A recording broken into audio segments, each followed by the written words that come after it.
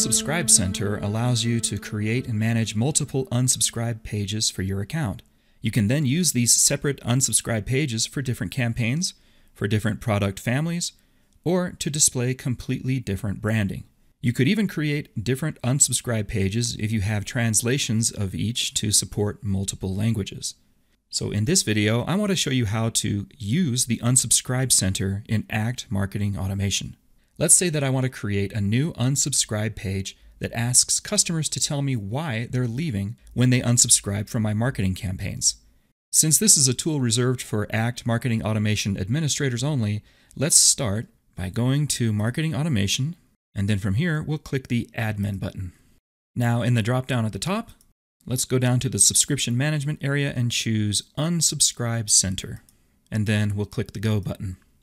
I currently don't have any unsubscribe pages yet, so I'm going to go to my Actions menu on the right and choose New Page. I'm going to click Unsubscribe Template 1 and Continue. And now I need to name this page. I'm going to title it Cloudwalker Unsubscription Reasons. And now I'll click Create. This takes me to a workflow screen, and I'm going to keep this as simple as possible without adding any decision or additional action stages here. Although you can get creative if you have an unsubscription process workflow in mind. I'm going to start by editing this form. So I'll click it, choose Edit Form, and then click Go.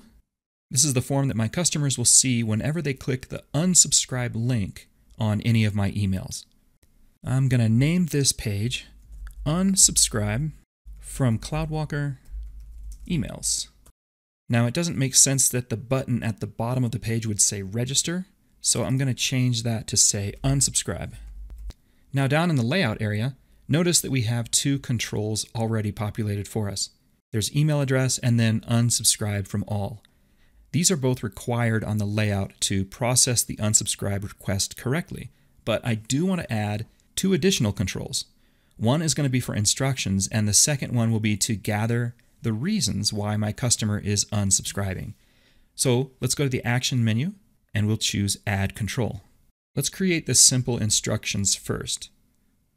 From the drop-down, I'll choose HTML, and then Add Control.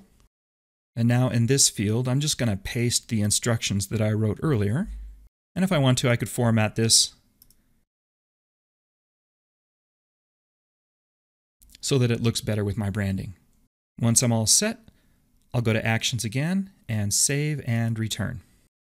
So here are my instructions. I want to drag these to the top of the layout area. So using the hamburger button, let's click and drag it to the very top. Now the last thing I want to do is add a drop-down field so that customers can choose the reason why they're unsubscribing. I already created this field in Act ahead of time so that I could add it here now. So once again, I'm going to go to my Actions menu and Add Control. This time, I'm going to choose a drop-down item and click Add Control. Now for the question at the top, I'm just going to ask, why are you unsubscribing from Cloudwalker emails? And I don't want to force them to have to answer this question, so I'm going to leave this Require box unchecked. Okay, now let's map this to the field in Act that I created ahead of time. The field is called Unsubscribe Reason, and it's going to appear in the Custom Fields area. So let's scroll down to Custom Fields and look for Unsubscribe Reason. There it is. Now I'm going to click Add New Record, and this is where I can start to choose the responses that will appear in the drop-down list. So my first response is going to be, I did not sign up for these emails. The return value to my database will be simplified as did not sign up. And I want this option to appear first in the list, so I'm going to set the order number to 1. And now I'll click this checkmark button to add that record to my drop-down list. Now I'm going to add 4 more reasons.